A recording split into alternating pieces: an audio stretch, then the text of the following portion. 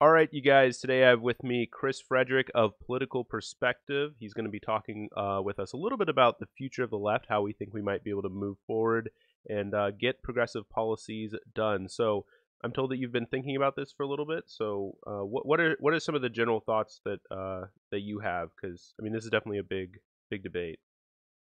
Yeah, it's a big question going on right now. Obviously, many of us that were, really getting behind Bernie Sanders and seeing that all kind of fizzle out are definitely in a disappointed spot and trying to figure out, well, how exactly do we move forward? What are the right steps to move forward to try to get some things accomplished that we're interested in? You know, excuse me. One of the things that's gotten me kind of excited was just yesterday, two state governors came out and made some moves that, while they're not necessarily um, fully what we would like to see as progressives, they're definitely a move in the right direction. So Gretchen Whitmer in Michigan came out and said that the frontline workers are now going to get certain tuition paid for, so educational programs and at least the community college tuition paid for the people, and that's going to include people not just people working in hospitals, but also grocery store workers, delivery truck drivers, people that are keeping things moving right now. They're going to get some college tuition. Now, I know it's not free college tuition for everyone, like Bernie Sanders was pushing, but I think this is a step in the right direction. And seeing some of these things happen at the state level, I think can be good because in general, people are not really big on change, especially major change. It's very frightening to people in general when you make a big change, even if they kind of like an idea or they think, well, that sounds like a good idea.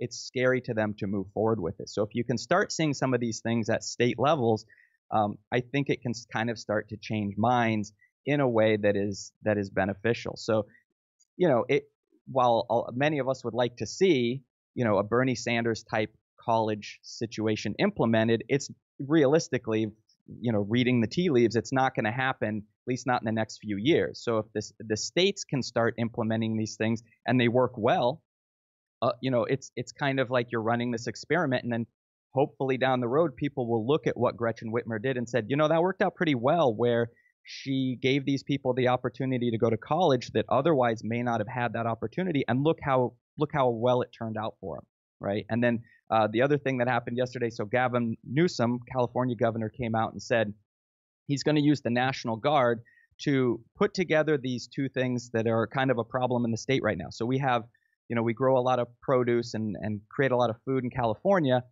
One of the things that's happening is because specific supply lines have been disrupted, the food isn't getting to where it needs to get. So certain types of foods are grown specifically for restaurants. Well, that food isn't selling very well right now, and it's literally just rotting in fields. They don't know what to do with it. So the National Guard's going to go in, and they're basically stocking up food banks, which is good because we have a huge rise in the number of people who need food. People who were doing pretty well 8 weeks ago are now finding themselves, for the first time in their life, they don't know how to get food because they don't have a job anymore. They're hungry. The families are hungry. So this is an idea that, normally if from a capitalist perspective, you need someone to come in and say, okay, I'm a billionaire and I've got shareholders behind me. I'm going to see there's food over here and hungry people over here. I'm going to find a way to put them together. And you need sort of the free market to do that. Well, we didn't wait around for that in California. Governor Newsom just stepped up and said, okay, here's some food, here's some hungry people, let's put those two things together. So I think those kinds of things happening on a state level can definitely make people realize, okay, everything doesn't have to be about a profit margin. Maybe you can just consider what's good for society, what's good from a more of a left standpoint, where we make sure that not everything that we do has to have a dollar get made in the process. Maybe you can just take food, give it to people. So I think it's kind of hitting home, this idea that politics is local, where if we start seeing more and more things on a state level, it becomes easier to get people to understand that some of these things should be implemented on a national level. So then how do you actually start to get things done on the national level, right? Because you could end up in a situation where everything is completely piecemeal by state, and then there could be conflicts and issues arise that way. So how do you actually start to then actually get stuff done on the national level? Because I mean, you do raise a good point there, which is that you can maybe be able to fight sort of moneyed interest a little bit better on the state level because it might be, in some sense, in some ways, less penetrated because there's so much lobbying effort focused on, national politicians, etc. And so you could start teaching people on the local level. But then at some point, ideally, right, you'd want to move it into the local level. Is that like how would you do that then? uh, like move it onto the national level? Right. How would you make that jump? So I think if states are already leaning one direction, then it becomes easier to get everyone going that direction. So like one of the things that's happened in the last 10 years is there's been more and more of a push for, say, community colleges to be lower cost and to have, in some places, even the state is paying for it, right? So if you've got states where you wouldn't even necessarily expect this kind of thing are passing laws that say, you know what, right now, community college is tuition free. So if you all of a sudden have a bunch of states that are getting on board with this, where you're say, and that's a very small slice of education is community colleges. But if all of a sudden it becomes, you have a bunch of states where somewhere between 80 and 100% of your community college tuition is already covered, then it becomes that much easier, I think, at the national level to get people on board, to say, okay, well, maybe this is something we should do at a national level. And then there'll be negotiations about what level that is. But I certainly think it moves forward, it moves ahead of where we're at now. And of course, it's difficult. You have to hit that, that tipping point where you get enough states on board with a particular idea that you can then do it at a national level, right? So, I mean, if you talk about, say, healthcare would be a pretty difficult thing to nationalize. And we saw how Obamacare hasn't exactly worked out splendidly for many, many reasons, right? There's lots of reasons why it hasn't gone well, but that definitely brings up the point that it can be very difficult to homogenize things over an entire country.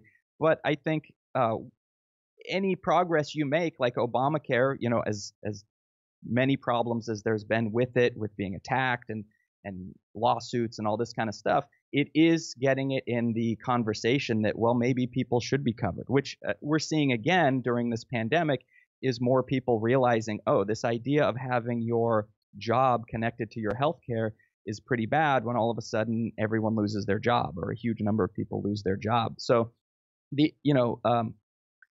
things can definitely start at the national level, but I think it's going to be very difficult for some of these things that progressives want. Even if Bernie Sanders was to become president, I mean, it seems unlikely to me that we're going to end up at the end of 4 years with Medicare for all or free college tuition for people, right? I mean, you're still going to have to get the mass number of people on board and voting for a thing. And the more states have already been able to allow people to get used to those ideas, I think it makes it more likely that these things could happen at a national level.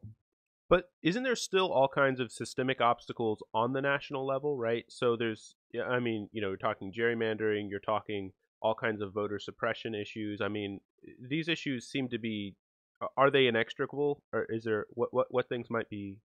No, that's exactly right, because that's a big thing that I tend to go back to is democracy itself being in danger, right? And sometimes when I say, well, if we go through another 4 years of what we've just had, I don't know if we're going to have democracy in 4 years. And people kind of roll their eyes and think, well, no, we'll still be voting. And I agree with that. I think no matter what happens, no matter who becomes president 4 years from now, we're going to vote.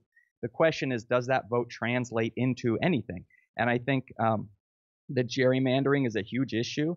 I think the money in politics is a huge issue, because what's really happening is we have a situation now where we elect these representatives, but those representatives don't necessarily represent the people. And that's exactly right. I think we're really not going to get anything passed from a left side, and especially even more so a progressive side of things, if democracy is failing us all. If we're putting people in power who just fire all the people who are supposed to be in charge of these different agencies, and you've got Bill Barr turning the DOJ into, turning a blind eye to all these things are happening, and the gerrymandering, especially where you have, a minority of the state having a vast majority of the representation, then there's no chance of getting any of this kind of stuff through. So to me, that's, I think, a thing that people on the left really should be priority number one, is voting, and not even just voting, but democracy, right? Because you can vote and still not really have democracy. There's plenty of countries right now where they have, quote unquote elections, and then the 97% of the population supposedly votes for the the person who's already in charge. It's clearly not a democracy, and we're not near that, but we could be leaning that direction where Well, we really need we need to make sure that our representatives are representing the ideas of the people, because it looks like right now there's ideas that are a lot more popular than their representation in government would show.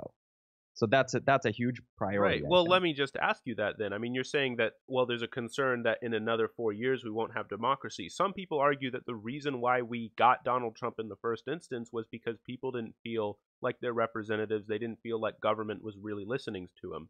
So, and I mean, there was that famous, or like I should say infamous rather, Princeton study in I think like 2014 that said that the overall popular will of the average person has no discernible impact on public Right. policy, right? So, you know, let me ask you then straight away: do we have democracy now, or is that, how do you think about that? Yeah, and that's a good question, because I actually, when I'm talking about democracy, I tend to a little bit temper things a little bit, because I find if I just come out and kind of talk about it straight, I lose people right at the beginning of the conversation. But I would say we have very little democracy right now, right? We have, if any. I mean, Hmm. uh, I don't know about the study that you just quoted, but there have been plenty of other studies that you look at and you say you've seen, if 70 to 90% of the population thinks something should occur, there's about a 30% chance of that actually making it to the national level, which shouldn't be the case. If 70 to 90% of the people in this country want something, it should be enacted. So And I would say we are already far from having what we, like, a lot of people walk around, they think we have a perfectly good democracy because they cast a vote, someone got elected, well, that's democracy, right? But I think when you dig down to it, I would say, in my opinion, the democracy is kind of in tatters. It's hanging by threads right now. And that's why I think this next 4 years is so important, that if we don't turn it around now, I don't know how much longer we'll have this opportunity to turn things around with the democracy. right, and well, and not only that, there's all kinds of laws and stuff that get passed that nobody actually supports, but then, when it look Right. when you when it you know w- when it comes down to it, though, people don't end up then voting out their representative who voted for Right. that thing because other things start to supersede it. I mean, Yeah. ha, is there any way to wrestle with that, or? I don't know. I don't know, and that's hard, because I definitely, many people that are in my life have a very opposing views to my views. Right, I grew up in a very Republican uh, area and Republican style family and stuff like that. So it's hard, because you'll hear people complain about Trump and badmouth Trump, but then at the end of the day, they're going to vote for him again because they think that's Yeah. going to lower their taxes. They think they're going to end up paying less in taxes. And so they're going to do it again, because that was sort of one of the ideas I grew up with, was that uh, if the Democrats are in control, they're going to tax things so much that we just won't be able to even afford to pay our taxes. And then, we don't have to go down that road, but it seems, if you look at it, it's not really about who spends more. It's really just about, do you want to spend money on war and, going around the world and sort of trying to impose our will, or do we want to spend money on U.S. citizens, right? Right. And I mean, the other thing though isn't just taxes. I mean, there's a lot of people who, get caught up on like abortion or these other kinds of issues, which are very important, but that, Yeah. you could disagree with someone on every single other issue, straight down the line, but then there's that one issue that, Yep. seems to be like incredibly important to people. I mean, how do you tell people that they should? I mean, it almost, sometimes when I hear people make these kinds of arguments, I almost feel like they want to say that, oh, you should vote differently, but how do you actually tell Yeah. people to do that? Yeah, and I don't think it works. And I think that's part of the idea that I was talking about earlier, about where you try to do things at a local level, so they kind of have to Mm, have their eyes, propped open to see that the world's not going to end if you let some people go to college for free. The world's not going to end if you feed some poor people. The world's not going to end if you pay people a minimum wage that is, livable, where someone can actually get by. It seems like a lot of times, trying to explain things to a lot of the population doesn't work. I mean, I run into a lot of people that, they'll sit there and talk politics and they'll argue about stuff, but it's almost like you're having a philosophical argument. You're having like these thought experiments people like to do. But then when you actually talk to them about things like Merrick Garland, not having his fair share in the, when Obama appointed him for Supreme Court. They don't really know about these kinds of things. So it's hard because I think a lot of people don't pay attention to politics, right? So they'll maybe spend an hour a year, or before before they go vote, they might sit down for an hour and figure out what they need to vote for. But there isn't this kind of deep thought going on. And so I think people kind of have to see these things working out. And the other thing, though, is there's a lot of research that shows that the more you actually learn about politics, the more polarized you become. I mean, right. How would you actually, I mean, is there any way to get over that? I mean, it's hard. I mean, I would say I would say I'm an example of that. I mean, I grew up, like I say, from a Republican standpoint, and those were kind of the things that I thought growing up, right? Those were my ideas, and it was really in the second Bush term where I started to go, wait a minute, this doesn't really match what I've been told all these years and what I've seen playing out. So I started to kind of investigate things and learn more. But I would say I have been polarized. I used to be, pretty far on one side of things, and now that I've switched, I'm now pretty far on the left, right? So yeah, I would say to that point, it probably is more polarizing, but that's because I think it's easy if you're uninformed to sit in the middle. And not everyone's like this, but it seems like a fair number of people that just kind of sit on the fence. It's really that they don't know a lot about the politics that are going on, because once you understand what's going on the left, what's going on the right, if you know who you are as a person, you're going to at least somewhat align on one side or the other, right? So I don't necessarily even understand people who are just clearly in the middle. When they're a week before the presidential election, they're not even really sure which side they should be voting for. It seems like you brought up the abortion issue. That's a huge one that I don't know how to get around, because it seems like we possibly wouldn't even be in the current situation if it wasn't for the abortion issue. I mean, with Mitch McConnell not letting that Supreme Court pick go through, so then they knew Trump was going to get an extra pick when he came into things, and supposedly that really motivated the right to get out and vote, because they knew, and you heard people talking about it, we're going to get Roe versus Wade overturned if we elect Trump in there. And I think anyone who really wanted to overturn Roe versus Wade, I think they voted. I think those people went out and cast votes. Yeah, I know. The people I know a lot of people who were in that situation. My parents actually voted for Donald Trump, and they referenced the Supreme Court. Obviously, I disagreed with that decision, but that's the decision that they decided to make. So let me ask you then. So one of the kind of debates or discussions that goes on then is, what do we engage in first? Systemic change or sort of policy action? So there's kind of Medicare for all. Bernie Sanders attempted to meld that sort of distinction by arguing that you have to go up against moneyed interest to do that thing. What I hear from you, and I could be misunderstanding you, so make sure to clarify me if I am, but what I hear from you is that what you do is you engage in systemic change on the national level, various issues with gerrymandering, various issues with money in politics, and then you engage in policy action on the state level. That's a little bit different from Bernie Sanders' the synthesis which Bernie Sanders made. Am I understanding you right? Or well, I wouldn't. I think those things are true. I wouldn't limit it. I don't think you necessarily have to pin yourself into what do we do first, what do we do second, and go down a list. I think you can kind of attack all these fronts. Right. If I'm understanding you right, you're saying you do both. You do the systemic change on the national level, and then on the state level, you're doing the policy action, and then hope that policy action bubbles up to the national level, and then since that systemic barrier has been removed, it can break free. Am I hearing you right? Somewhat, and I'm not necessarily married to that. I mean, I can move on that position, but I try to be a pragmatist somewhat. I mean, I think sometimes in politics you have to remain connected to reality, right? We have what we would love to happen if Bernie Sanders went in and made all his decisions and was able to get everything passed. I would be all for that, but I think from a practical standpoint, I think the reality is 4 years from now we're not going to have Medicare for all. And I don't think we're going to have free college tuition 4 years from now. So I guess, and if there was a way to enact that at the national level right now, I would get behind it and I would try to support it.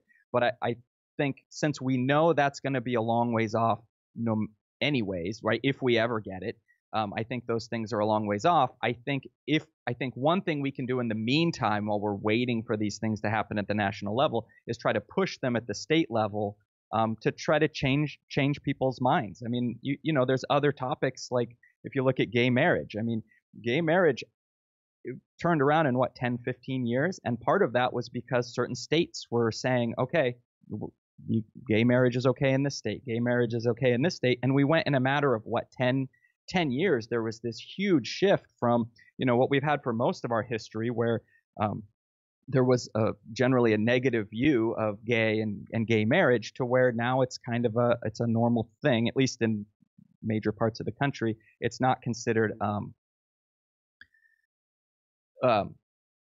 lost my train of thought there. It's not looked at the same way that it was. So, Right. you have these states, by states allowing these things to happen or changing their laws, or however you want to put it, I think it changes how people think about the situation. So I think that's kind of a way, the whole hearts and minds. You can change hearts and minds at the state level, and then still the whole time keep pushing to change things at the national level. Okay. So I hear that. So, but you don't necessarily think that, like, engaging in direct policy action on the national level, at least in the short, maybe even the medium term, is, just going to work. Not that you wouldn't want it, but like you're just a little bit concerned about that. I'm not against it, and I'm all for it. I mean, I'm all for when AOC stands up and she says things and they're controversial and people make a big deal about it. I'm all for it, right? But if you look at the Green New Deal, I mean, how much progress has the Green New Deal made since she brought it up? I mean, it's not like that thing's going to be. It doesn't appear like there's serious movement on getting that kind of legislation enacted. So I'm all for people, right, but hopefully, it and putting those ideas out there. Right. Yeah, it'd be great if I would support it if there was a movement coming forward and it looked like there was a chance. And even when, like right now, when there doesn't appear to be much of a chance of AOC making, getting that Green New Deal pushed forward, but she has a voice on it, and she's getting that message out to people. And some people hate that message, but it's that same kind of idea where the more you hear about something over a long period of time, it's going to change these hearts and minds, I guess. Okay, so I'm seeing an interesting divide kind of here, like bringing up sort of between the national and then sort of more local concerns. Is the local confined to state governments, or are we also talking general strikes and, mass action, protest, convincing unions to strike for issues of climate, as opposed to merely issues of wage? Um, is there anything there? Yeah, I mean, I'm all for voices being out there, right? I mean, I live near I'm in Southern California. I've gone to protests that were being held in Los Angeles, and you go to the marches and stuff like that. I don't go to all of them, but I have gone to some, and I think that's important because it's a way of getting getting some light shined on the topic that you're interested in. Unions, I'm a union member. I've been happily paying union dues for over 11 years. I think unions are hugely important, and I think it's one of the things I liked about Bernie is he kept talking about how important unions are, and I think more people should be in unions. I think more people should have the opportunity to be in unions, and I think when companies try to shut down union formation, I think that's wrong, and I don't think that kind of thing should be allowed. But unions, I don't know. It's a difficult thing, right? My union that I'm in, there was strike talk a few months ago because we haven't had a raise in a whole lot of years, and they're actually trying to take benefits away from us rather than give us things. So I kind of feel like the current state of unions in the country is that even though people would look at my union and say it's a very strong union, I think our unions are so weak. We can barely get ourselves pay, right? So I think standing up for something like climate change, although it would be a great idea, I don't know if that power is there, if there's enough. It could be. I haven't really spent a lot of time discussing that issue, but it's like we can barely get ourselves, right now we're trying to fight just to keep what we had last year. And I don't even mean because of the virus. I'm talking about for years they've been trying to take more and more away from us. So it's I think one thing that should happen is unions should be strengthened, and there should be laws passed that you can't, these companies can't come in and try to keep unions from forming and busting unions. And then, yeah, I would like to see a day where a large portion of the population is covered by a union, and then those unions can work together, and then maybe they could say something like, we need to say that we're going to strike if action on climate change isn't taken. But I don't know if unions in their current state are strong enough to do that. They might be, but I don't know. Right. I mean, one of the concerns, though, is how do you actually make this kind of long term change without restructuring the corporation, right? Because you end up in a situation which you're describing right now, which is that they keep wanting to scrape away benefits from you. They keep wanting to take more and more from you, which is inevitable with the way that things are, the way that companies are currently structured. Do we need to rethink the corporation, or are we Yeah. just talking about strengthening unions and balancing out corporations? I think both. I think there needs to be major regulations. I know that's a sort of a trigger for people. You start talking about regulations, but I think regulations are there for a reason in general. And I think this idea where the corporations should be able to come in, basically suck a bunch of money out of a community or a population, and then basically don't pay taxes on it, so they're not even paying back their fair share for it. I don't think that's okay. I think we need to get away from this idea that every move we make in society needs to be about turning a profit. It needs to be about making some rich person richer. And I think we need to start asking ourselves the question, is this thing good for society? Right? Is this a thing that society will be better with this happen? And of course, companies need to make a profit, right? I'm not trying to argue that no corporation should ever make a profit, but if you look back, 50 years ago, companies made profits 50, 60 years ago, and further back when we had even higher tax rates, companies made profits, but they didn't have all these loopholes to make sure, oh, we've got a bunch of money parked in another country, so we don't have to pay taxes on that, and we don't have to pay our workers a fair wage. So I think both things have to happen. I think unions need to be strengthened, right? We need to kind of turn back the clock on unions and get them strong again. And then, yeah, I definitely would be for kneecapping the corporations so that this ultimate level of greed where the shareholders and the CEOs get all the money. I think there should be a fair share going to the workers. I mean, I hear that, but the concern then is always that if you don't completely restructure worker ownership, then eventually what they're going to end up doing is those corporations are going to keep on scratching away, carving away at those regulations, and then you end up in a kind of self-perpetuating system of capital. I mean, how do you actually, I mean, can you really kneecap it, or are they just going to grow back? Is it, the the guy from Hercules with the Hydra? You have to cut off all the heads, not just one. Yeah, and I mean that's sort of the $1 million question, right? I mean there have been a number of people that have proposed this idea, and I think Bernie Sanders was at some point was talking about it, where you take what is the multiple that the CEO makes over the your average worker or lowest paid worker, I can't remember, and if that multiple is too high, then your taxes for that company go way up, right? So and that's an example of a regulation, and your comment was, well, they're just going to turn around and try to remove these regulations, and that's true. I think we need to have, and this kind of goes into part of what I think the left needs to do, which is our messaging. I mean, the reality is the right seems to be much more effective at messaging, because they'll throw a message out there and their side instantly grabs onto it, even if it makes no sense or is completely illogical or is just downright false. I mean, we've seen this with Donald Trump and McConnell.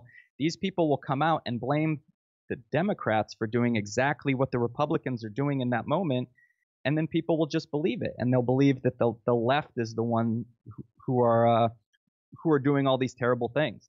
So I think part of it is messaging, and you're right. It's going to have to be a sustained period of the left being in charge in order to make sure that these regulations get put in place and that they stay in place. And so it's not this ebb and flow of, okay, now, at 2020, we put a bunch of regulations in place, and then by 2030, they're removed. Because we're seeing this with the banks, right? Since the downturn 12 years ago or whenever it was, and even before that, these regulations, Glass-Steagall and stuff, get implemented, and then they're removed, and then people try to put in some version of it, and then they're removed. And it's difficult. It's a hard question. So there's a bit of a debate also between whether or not the best action is, to hope that Joe Biden wins. Obviously, whoever you vote for is, who you vote for. But, the hope of the left, there's a debate, I guess, whether or not the left would want Joe Biden to win, or want Donald Trump to win in terms of being able to more effectively persuade or more effectively move forward on their policies. How do you feel about that specifically? You broke up for a second. What Oh, was? my bad. So I'm concerned a little bit, or not. I shouldn't say concerned, but so there's a sort of debate there whether or not the left would benefit most from a Joe Biden presidency or a Donald Trump presidency. Obviously, neither of those being ideal. Obviously, right? Right. In terms of being able to get the policies enacted. I mean, in your specific case, um, you're talking about engaging in policy action on the state level, right? Um, some people have argued that Donald Trump being in the presidency has really helped Democrats on the state and local level. Hmm. Yeah, it could be. I'm concerned. Back to our discussion of democracy. If Donald Trump is elected, I'm just between Mm-hmm. Bill Barr, Mitch McConnell, and Donald Trump. I mean, how much democracy are we going to have in 4 years? I mean, we've pretty much learned that impeachment is not really a tool Okay. to be used anymore because whatever party's in charge is just going to, at least the Republicans already did this once. We'll see if the Democrats ever have to do it, but they just ignore it and say, well, we're not gonna vote against this person. I Yeah. think, and I don't feel like the Republicans are in this situation where they've done enough and they've go, okay, we've done enough, we can stop. I mean, the gerrymandering is going to get worse if they have the opportunity to make the gerrymandering worse, right? We've seen in states where, um, you know, what was it? I forget what state it was, but there was an incoming Democratic president, or Democrat president, so the state legislature tried to strip the governor I position believe of that all was the. North Carolina. Yeah. So, I really think democracy is under attack, and I don't know if we can take 4 more years of what we have. So there have been some benefits, I think, to Trump being in office on, like you mentioned, on the state level. I think there is a small slice of the population that has woken up to the fact that, whoa, this is way out of Well, line. But and I don't know that Biden. I think Biden will be marginally better, but I don't see Biden really getting much in the way of progressive right, and I mean ideals moving forward. the other concern though is that I mean we saw the kind of backlash theory last time around, leading up to the election with Hillary Clinton and Donald Trump. A number of people arguing that if Donald Trump got in, there'd be this massive left wing kind of backlash. And while it does seem like Democrats have managed to pick up some seats in state areas, in Virginia, the Democrats recently swept the House and the state House and the like. So we've seen those kinds of wins. But there hasn't been this kind of rise of the left. It seems in many respects the left now isn't able to stand up, or at least Democrats, the liberals especially, aren't able to actually stand up for the things that they say they believe in. We're seeing it right now with the Tara Reid incident. So, I mean, it Yeah. definitely seems like. I mean, how do you sort of play that or factor that? Um. Yeah. I mean, I guess I kind of feel like you got to try to go for everything you can. I mean, I don't think Biden is going to be good for Democrats, and I don't think Biden is going to be good for progressives. I think, it's this whole argument. He'll be less bad than Trump is. But the hope would be that if you get everything blue, and there's more and more questions coming up daily about Senate and the polls that are being done, and possibly the Senate flipping. I mean, if you could have a blue House, a blue Senate, and even if it was Biden that was in there, I think that gives you the opportunity, at the very least, to maybe pass some laws that do protect this democracy, right? So Mm-hmm. address gerrymandering, address mail-in voting, all these kinds of things, so that hopefully we could at least get the democracy somewhat secured, or get it off of life support so that it's functioning a little bit better, and then try to move forward from there. I don't see these things coming out of Joe Biden, but I think if you've got a blue path for laws to move through, and then you have people like AOC and these other people on the left, at least I feel like it would give them a little bit more of a voice to bring up some of these policies that some of us would like to at least see discussed, even if they're not going to come through into policy. At least they will have a larger stage for being part of the national conversation. Well, again, though, wouldn't Republicans then just take over I mean, if there's that concern there that then Republicans start winning state houses and the like, as they did under Obama, that then they just decay and, damage democracy on the state level? Is there I mean, is this just is this Yeah, just there's no way out? Or is there, I'm trying to yeah, where we're really get just to kind it. of herding cats around. Yeah, it's difficult. I And you're always going to get this bounce back either way, right? So Trump came in, and then 2 years later we saw this the blue wave they were talking about. It's entirely possible that if everything goes blue in November, then you're going to get a red wave 2 years later, right? Especially in a lot of states. But it kind of seems like, I mean, this sounds terrible. Picking Biden might just a good reason to pick Biden might just be to buy time, because it seems like there are a number of states that are eventually starting to go blue. Like people are saying eventually Texas is probably going to be a blue state, right? We're not there yet, but people are saying that it's possible that Texas is eventually going to flip, and a number of these states flipping towards blue could be helpful. So if we can kind of hold off the damage, right? Put the democracy in some kind of triage until we can actually have a few more states blue, then this might help the overall conversation at the national level. I mean, that's kind of predicting the future. Right. Who knows what's going to happen? But, um, Yeah, I it's mean, hard to say. so I'm gonna have to ask it to you then. Do we really trust the Democrats to actually then fix democracy? I mean, we've been seeing a lot of just straight pragmatism, but and by pragmatism, I just mean opportunism from the Democrats. Do we really trust them to secure the democracy? Yeah, I would say no, but I certainly think, I mean, I would say there's zero chance of the Republicans fixing democracy because they're the ones who are kind of stripping it apart. The hope would be that with the Democrats you hopefully get some things through. I mean, there was it HR1, the House bill, where they actually outlined a number of things in regards to voting and stuff like that they tried to put through. Now it didn't go anywhere, but you would hope that they could at least come up with some basics to put those voting rights back in place. Do I trust the Democrats will do that? No. I mean, Joe Biden is a Democrat, and he has a history of talking about cutting Social Security and doing these other things that don't even really seem like Democrat ideas. So when it comes to politics and trust, I don't really trust a whole lot of people that are in politics right now. But I think and it's hard because you want to stand for an ideal, especially those of us who were behind Bernie Sanders. You want to stand for those ideals, and the idea of compromising and putting up with half measures is certainly not an appealing idea. But I guess I would choose them over the complete destruction of democracy, which is sort of the other choice. Well, but I mean, you were talking about. I guess what I'm really trying to get at here then is because you were talking about taking on systemic issues on the national level, right? That's what we do, and then on the state level we focus on policy and then hope that bubbles up. But are the Democrats interested in taking on systemic issues? I mean, I don't see many Democrats. I don't see Joe Biden. I mean, Joe Biden said, I mean, this looked like it was from The Onion. Joe Biden came out and said that he hopes to be a transitional presidency to bring the Pete Buttigeg's of the world into office. Pete Buttigieg, we saw him hanging out in wine caves. Do we really think that can we really trust the Democrats to take on corporate interests in the way that you say? I think it's a thing that's going to take time. I don't think it's going to happen overnight.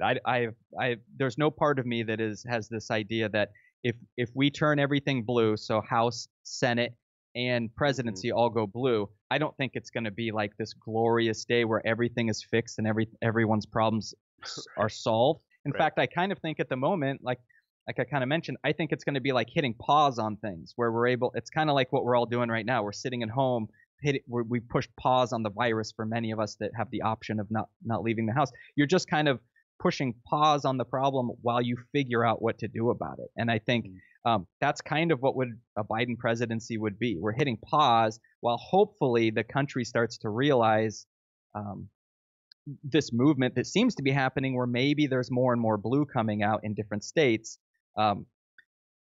Maybe we could make a change then, but yeah, I'm not under the misconception that everything, if there's a blue wave this election, that it's the corporations are going to get under control and that we're going to have programs for people and that voting's all going to be fixed. I think there's going to, unfortunately or fortunately, depending on your point of view, politics is very incremental, and I would prefer that it wasn't. I would love for Bernie to get in there and start implementing his programs, but I guess I'd rather see an incremental march towards that than nothing at all. In fact, we're kind of going in the reverse. For the past 40 years, we've been moving the opposite direction of Bernie Sanders' ideas. If we could at least maybe stop that bleeding and then try to address things going forward. But it's not going to happen overnight. Yeah. Yeah. Okay. All right. Thank you so much for joining us. We've definitely enjoyed talking about these issues. Or did you have anything else to add? Or I think we covered most of it. Yeah. awesome. Thank you so Got it. much. So I'm going to be linking down in the description your Twitter, your your YouTube, Political Perspective, so that anyone can find you. And peace, All right. Sounds good. Thanks for having me. of course, anytime.